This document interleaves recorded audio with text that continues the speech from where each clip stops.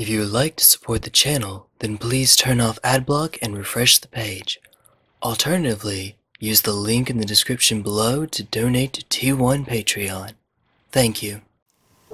Hello Magic community on YouTube, I'm T1 Glistener Elf. So, we just got a new ban list. For Modern 2 cards, for Standard 3 cards. I've not brushed up on my history as much as I'd like, but isn't that a record for Standard specifically, 3 cards being banned in Standard? Certainly in the time that I've been playing, the most is 2. Jace and Misty. But here we have 3 all happening at the same time, not just banned in the same Standard, at the same time. But we're going to start off with Modern, because one of those cards is super salient to me, and that is Gitaxian Probe. We'll start off with that one. As you can probably guess by the channel name, Infect is my main deck, and I run Simic Infect. I run Gitaxian Probe. I don't have to run Simic in order to run Gitaxian Probe, but the opportunity cost is the lowest in that deck. I would not recommend someone, prior to this of course, recommend them playing Infect without some number of Gitaxian Probe, even if they're not blue, because the information is that valuable. See, in Modern we have this turn 4 rule. It's not that you can't win before turn 4, it's that, because if that were the case, decks like Infect and Pyromancer Storm and Reanimator would not be allowed to exist, they would just all be banned. No, it's that you can't win before turn 4 too consistently, and without giving your opponent the chance to interact. A deck like Infect, for instance, you can definitely interact. It's not Bogles. The creatures in Infect are awfully fragile, and there are only about 100 million ways for a Glistener Elf to die. Rip Glistener Elf. But, that being the case, Gitaxian Probe helps to switch the dynamic. Usually so I'm T1 Glistener Elf. And the T does not mean tier, it's actually turn. Turn 1 Glistener Elf. You would think by that name that all I do is jam the T1 Glistener Elf every time and just YOLO it. But if you've been watching my channel for a while, you've realized that's not actually what I do. Rarely is it the case that I cast a turn 1 Glistener Elf, certainly in the blind. There are some exceptions. If I have a hard read, or I just know what my opponent is on, and know that I don't have to worry about turn 1 removal. Say, for example, in a Pyromancer Storm match, I need to beat them as quickly as I possibly can, so I'll cast the T1 Glistener Elf there. But also, if I have a Gitaxian Probe, see, I get to see whether my opponent has removal or not, and if they don't, well, hit the pedal to the metal, it's time to go in.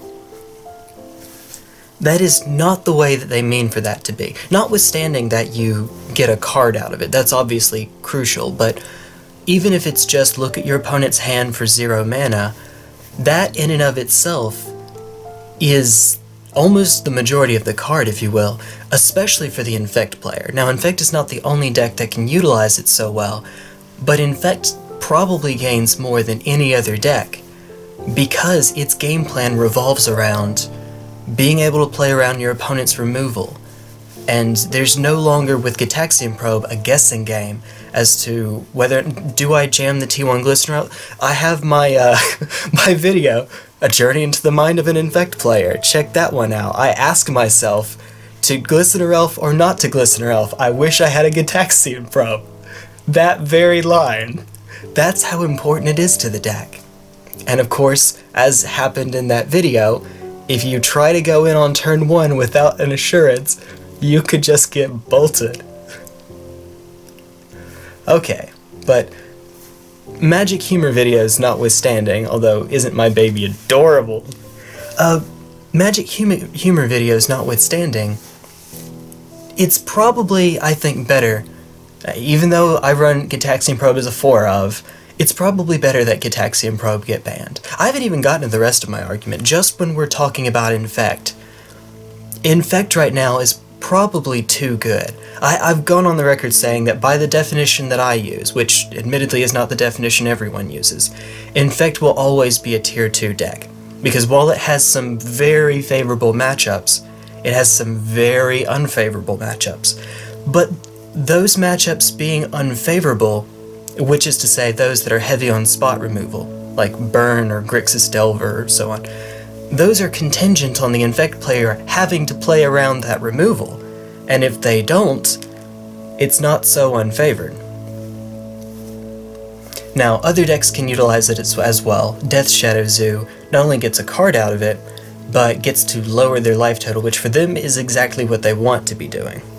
So, that's another deck that's extremely prominent in the meta right now, so it will be nerfed, as well as Infect. Pyromancer Storm hasn't seen a ton of play lately, but this will also hurt Pyromancer Storm. There's nothing that can really replace it, because anything else would cost some mana. There's no... I guess if you are a Death Shadow Zoo player, just run Street Wraiths, right? That's not giving you any information, but that can't be countered either. All is even as far as you're concerned usually, but the Pyromancer Storm does not have that luxury. That pilot does not have the luxury of playing something that doesn't add to Storm, doesn't reveal any information, isn't blue. I guess that matters sometimes, right? I'm gonna miss playing with Gitaxian Probe, but even so, I actually think it's better for Modern as a whole. It will slow the format down. That is true, and I think that that's a good thing. It's probably also going to push Modern in conjunction with Fatal Push being printed. It's going to push Modern against Infect, but maybe towards Bogles. More spot removal, more low-to-the-ground removal might be good for Bogles. Now, caution, because more Fatal Pushes might mean more Lilianas of the Veil, which would end up hurting you. Sorry, Bogles players. But yeah, it's about to be real rough for Infect. You're losing Gitaxian Probe, and Lightning Bolt and Path to Exile are already... Lightning Bolt is the most played non-land card in Modern. Path to Exile, I think, is not number 2 anymore. But Gitaxian Probe might have been. Alright. And now here comes Fatal Push. So it's gonna be hard, it's gonna be rough. That being said, as rough as it is for me, at least I'm not T1 Golgari Grave Troll, because the GG Troll gets banned. Again. Whew. If you are... Oh, who is it? Which one is it from the girlfriend bracket that plays Dredge? Is it Aaron? Oh, whichever one you are. I'm sorry, my heart goes out to you. I play Dredge. It's not my main deck, but I play Dredge. I play my own homebrew deck. It's Army of the Dredged.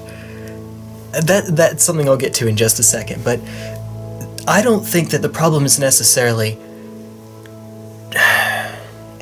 It is Golgari Grave Troll. It is Dredge. It is the enabler that makes everything else happen. Dredge, if you've seen it in Legacy, if you've seen it in Vintage, is the kind of, especially in Vintage, it's supposed to win game 1, and then games 2 and 3 are, did the Dredge opponent find their answers, find their sideboard answers? If so, you lose. If not, Dredge wins. That's not the dynamic they're looking for in Modern, especially in a format that doesn't have days and force of will and whatnot. The games aren't supposed to be that deterministic. And so, that's, and they say here, Dredge, the mechanic, and the deck has a negative impact on Modern by pushing the format too far toward a battle of sideboards. Yeah, if you're the Dredge player, when you build your deck, do you want to build regular Dredge or Fearless Dredge? Fearless Dredge does not respect the opponent's sideboard. They just assume if they have it, they're going to win, so there's no reason to put Nature's Claim in the sideboard, for instance. Everyone else in the format, Relic of Progenitus, that's personally been my answer as an Infect player. But then there's Tormod's Crypt, and Nile Spellbomb, and Rest in Peace, and all of these cards I'm about to get to in just a moment. For another card coming up. So, if you are okay with Modern looking like Vintage and Legacy, maybe it's not too bad. And when you watch Dredge in action, that's usually how it works. Most of the time they win game 1. If they lose, it's in the sideboard games. That's not what... certainly not what the people at Wizards want it to look like. And personally, I'm okay with that. I would like to make it as much about skill as possible rather than, I mean, mulligan down to rest in peace. Hope I have it. That's not exhilarating Magic. Now, as much as I like piloting Dredge, I really do. It's also the case that it doesn't look good on camera with the new rules, so... But that's a coverage thing. That doesn't really bear mechanically. Yeah, Dredge is strong. Dredge may be too strong, but it's definitely not the direction they want Modern to go. Standard. Standard cards. Let's start with Big Mama. Emrakul, the Promised End. This is 6 or 7 mana, all too often 6 mana, for this Mindslaver effect that just wrecks the game for the opponent. That they can't do much about. You can't counter it, notwithstanding Summary Dismissal, and Instanced won't do the job. So, Stasis Snare or bust. I'm sorry, Emrakul. Now, even though this might actually be the easiest, or at least it's the one I've seen the most consensus on, this might be the easiest one to ban. To me, the problem isn't Emrakul. That sounds... Give me just a second. I promise I have a point. The problem isn't Emrakul. It's not Delirium. The problem is the lack of answers to Delirium. See, when Innistrad was around, you had Flashback, and you had a lot of Graveyard Matters effects, and then Return to Ravnica comes around, and what do they print? Rest in Peace. And Ash Zealot. They're there to keep those cards in check. They're supposed to keep a mechanic that might have been a little bit pushed, might be, from overwhelming everyone. If you play white, you now have a sideboard answer to all of that. And then, of course, Dryad, Militant, etc. You get the idea. There were answers. What do we have nowadays? We don't have a Rest in Peace. We don't have a Nile Spellbomb. We don't have a Relic Progenitus. We don't have a Tormod's Crypt. We don't even have a Bojuka Bog. They didn't do a Bojuka Bog reprint. We have Zendikar again. As a result, yeah, you have Delirium. It's not being held in check by anything, mainboardable or sideboardable. And yeah, that's a bit of an exaggeration. We do have some sideways answers to it, but nothing to that extent. We don't have a Rest in Peace level of effect.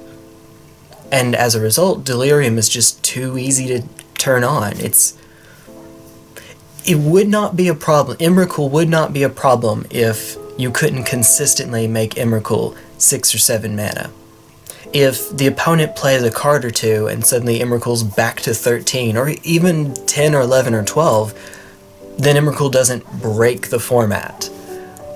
But on the other hand, from a design standpoint, you have all these Delirium cards and you want people to play with the Delirium cards. And so if there are too many answers, or if the answers are too good, if even one answer is too good, especially if it's colorless like the artifacts I mentioned, then maybe people don't buy your packs. So I can kind of see where they're coming from. And also, they designed these sets long before they're released, and so they might not have been able to make changes in time. You know, they couldn't anticipate how strong Emrakul could be, perhaps. Which is why Emrakul is banned, I would submit. I would be surprised if that weren't at least part of the story. Speaking of artifacts that can go into every deck, we have Smuggler's Copter. I have a confession to make. One of the most viewed deck techs on my channel is Mono Blue Ancient Energy, and I promise I have a point here. And I'm actually kind of ashamed of that deck tech. I am using it to teach myself to be more careful, because I recommended a deck that, as you can see from the gameplay footage afterwards, fundamentally does not work. It's not that I didn't playtest it, I did, but those must have been outliers, or something about my metagame in playtesting, or something like that. What I found out later on as I played with the deck afterwards is that, you know what it needed? Smuggler's Copter. Just replace, I had at one point Hedron Archive, at another point I had Cultivator's Caravan. No, just Smuggler's Copter. Every deck can run Smuggler's Copter. That's pretty much the issue. It's cheap to get out, it's 2 mana, it's 3/3, it loots, it flies, it only has crew 1. What doesn't it do?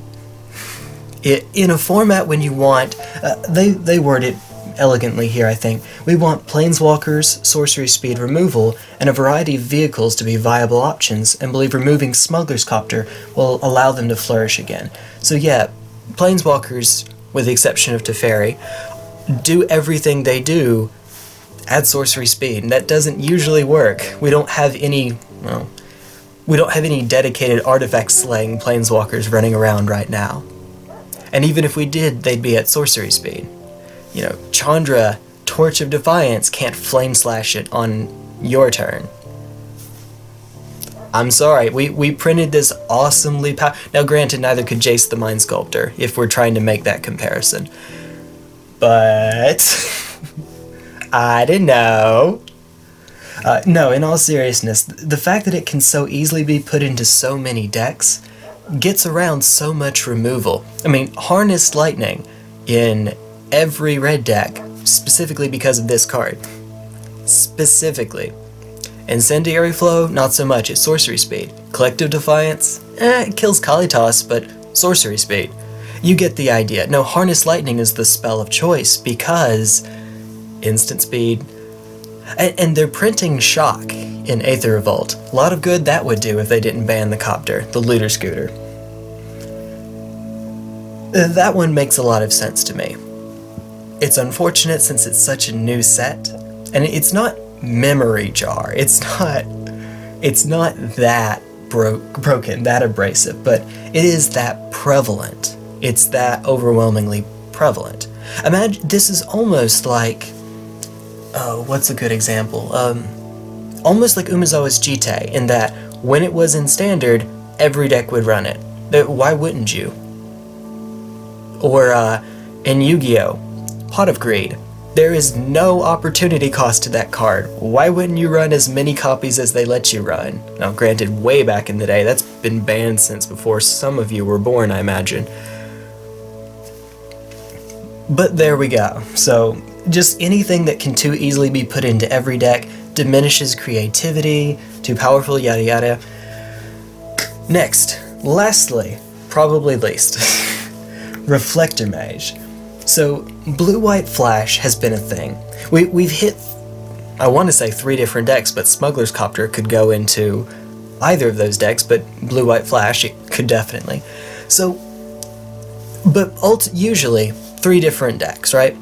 And there are quite a few cards that you could hit in the Blue-White Flash decks. Absolutely. For example, just off the top of my head, obviously they picked Reflector Mage, but you could pick Spell Queller, you could pick Selfless Spirit, but if you pick one of those, then you hurt the Spirits deck. And I don't think they want to try to do that. They want Spirits to still be viable, and Tribals in Standard tend to be a fragile Jenga tower. You can take one piece out and the whole thing will shatter because they already have so few tools already. You know, think allies or vampires or spirits or werewolves or now Aetherborn, I suppose. In Standard, there aren't that many of them. Allies, I guess there are. And yeah, humans, back when they were in Innistrad, there were a lot of good humans, so you had a lot of good selection, but there are a lot of humans in every set. They're almost the exception that proves the rule. If you're going to take something out, try not to take out a spirit. Okay, but then what else can we take? Well, Reflector Mage is a good tempo card. It's been crazy since Collected Company was a thing. It's been crazy since then. Not just good. It puts you so far ahead by out-tempoing your opponent, and with the ability to blink it or get more, it puts you too far ahead of the opponent, in a deck that's already good at keeping them off their feet. even their creatures are counterspells. So, you know, think, oh, what's it called? Mausoleum Wanderer, I believe? The little 1-drop that judges Familiar Spirit is a counterspell. Spell Queller is a counterspell. Selfless Spirit feels like a counterspell sometimes. You get the idea. Oh yeah, and then Avacyn can sometimes feel like a counterspell. Alright. Obviously, that's the one that I know the least about. It's not one that I've ever actually had the chance to play, not to play against too much. So, unfortunately, I'm not as knowledgeable about that. But it seems to make sense that, well, and they talk about, we had, you know, what was the way they worded it? Other cards were discussed to check white-blue flash, but Reflector Mage came up time and time again as both frustrating and a targeted way to diminish the white-blue flash deck. Let's say we hit Spell Queller. We'll hit white-blue flash and spirits. Reflector Mage sees play in this deck. Yeah, this specific deck. Not really outside of that. I think that's essentially the reason. Alright, and that's it. Those are the the bannings that we have. I had been expecting Golgari Grave Troll at some point. I thought that shoe was going to drop at some point. I don't know if I would have ever banned it myself. Maybe, maybe not. But I certainly don't blame them for doing that. I've already been tinkering with, again I mentioned, Army of the Dredged is a deck that uses Crypt of Agadeem. Crypt of Agadeem cares about black creatures being in the graveyard. Golgari Grave Troll isn't a black creature. Even though it has the most dredge of any creature in the game, it isn't black. So we'll take out Golgari Grave Troll, we'll put in a few more creatures, Necroplasm I think, and we'll find a way to make that work. It'll survive. If you want to try to run Dredge in the new format without Golgari Grave Troll, may I recommend that. So Dredge players, don't go sell off all of your pieces. I'll put out a deck tech in a few days, at least give that a look. Maybe give that a try if you'd like. It's a fun deck. It's a very fun deck. Making 10 mana on turn 3 is always exciting, right? And you're not playing Tron. 10 mana on turn 3 and you're not playing Tron. And it's all colored mana. But Gitaxian Probe I think is fine. Even though it hurts me, I recognize it's better for the format as a whole, so I'm okay with that.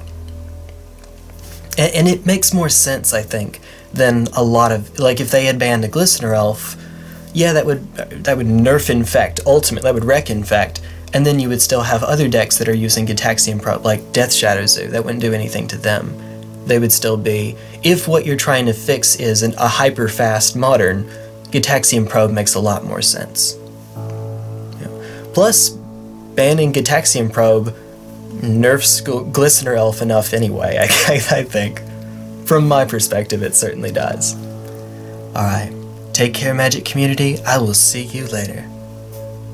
Actually, I want to say one more thing while I'm on it.